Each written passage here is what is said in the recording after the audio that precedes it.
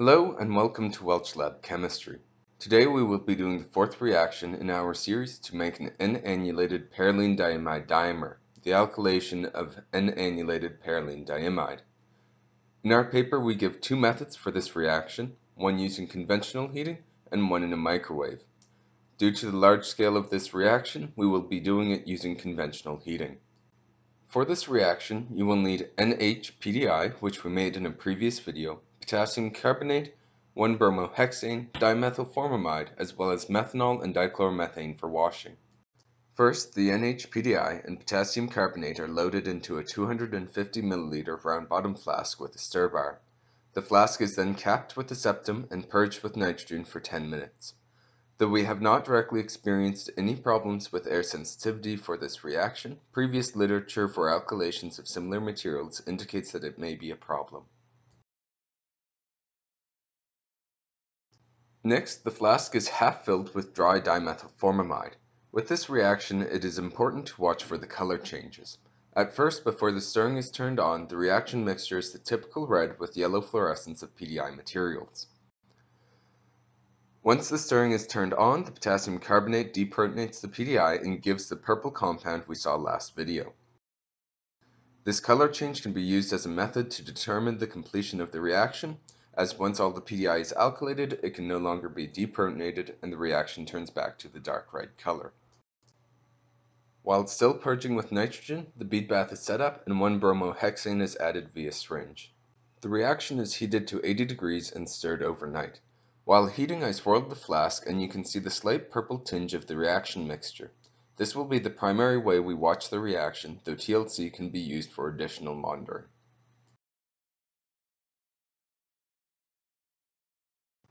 After 24 hours, the reaction is clearly red when swirled, indicating that all the NH-PDI has been consumed.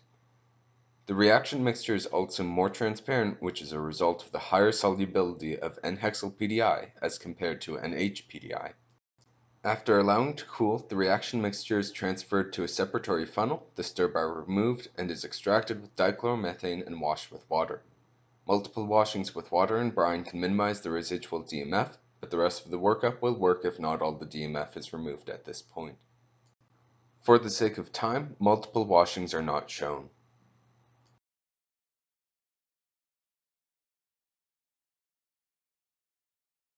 After multiple washings with water and then with brine, the organic phase is dried with magnesium sulfate.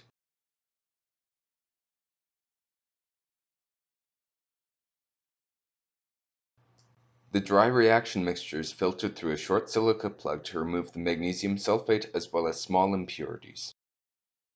After the product has been filtered through the silica, a gray-purple band is left on the plug under the white magnesium sulfate but near the top of the silica.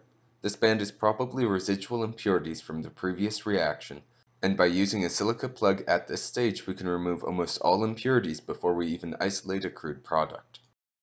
The solvent is then removed on a rotovap to give a red sludge. The sludge would be very difficult to isolate as is, but we have found a trick that is very effective in these situations. First, the sludge is fully dissolved with some dichloromethane. Next, some methanol is added to the mixture. This sets up a system where we have a solvent with a lower boiling point than the counter solvent that is also present. Now the solvent is partially removed on the rotovap. Since the dichloromethane is removed preferentially, the concentration of methanol increases until the product crashes out of solution. Using this method, we are left with a fine precipitate that is not solidly adhered to the side of the flask, and the filtration is much easier.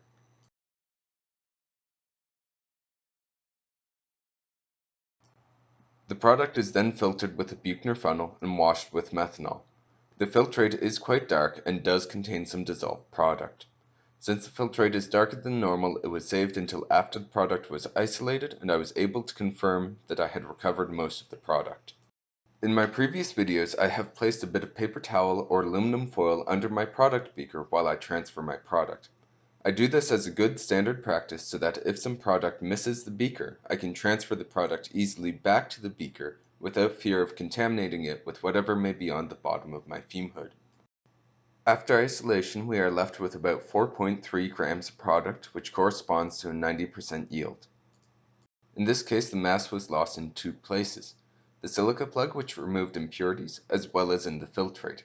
Since a high yield of 90% was achieved, the filtrate was disposed into the organic waste without further attempts to isolate more product. To confirm the purity, we can examine the proton NMR. As usual, we can see water at 1.5 ppm and chloroform at 7.26 ppm. For this spectrum, the new characteristic proton is at just under 5 ppm and corresponds to the NCH protons in the hexyl chain. Thank you for watching, and I hope you can join us next time for the bromination of N-Hexyl PDI. Don't forget to like, comment, and subscribe for more synthesis videos.